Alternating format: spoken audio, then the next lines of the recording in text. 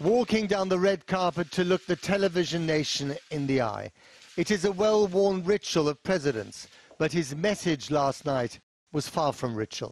We saw a mission of counterterrorism in Afghanistan, getting the terrorists and stopping attacks, morph into a counterinsurgency, nation building, trying to create a democratic, cohesive, and united Afghanistan, something that has never been done over many centuries of Afghan's history. Ironically, it's exactly what his predecessor, barricaded in the White House not so long ago, thought.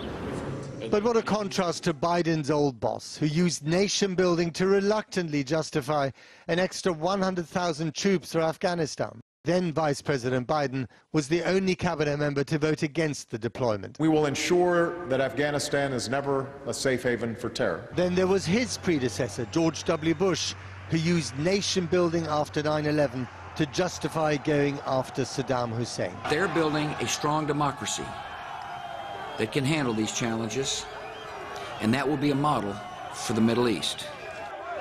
Freedom in Iraq will inspire reformers from Damascus to Tehran. But freedom without the institutions and laws led to anarchy.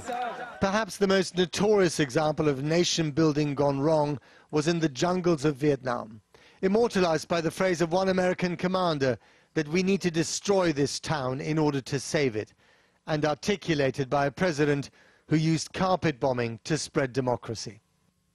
And we shall fight the battle against aggression in Vietnam. Last of the evacuees fleeing. Fast forward to America's ignominious retreat from Saigon. So why and how does Uncle Sam keep getting it wrong? The didactic monuments of Washington hold one answer.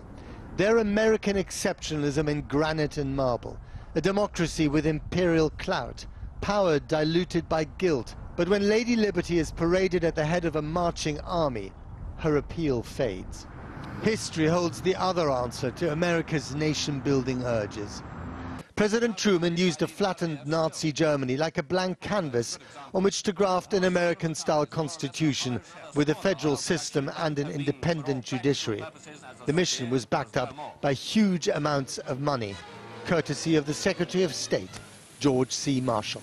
We find ourselves, our nation, in a world position of vast responsibility. We can act for our own good by acting for the world's good. There was method behind the money. A rebuilt and democratic Western Europe would form part of a solid Iron Curtain against communism. Europe is America's most successful experiment in nation building, but also to date its only one. Not to be tried again, anywhere, as long as he's in charge.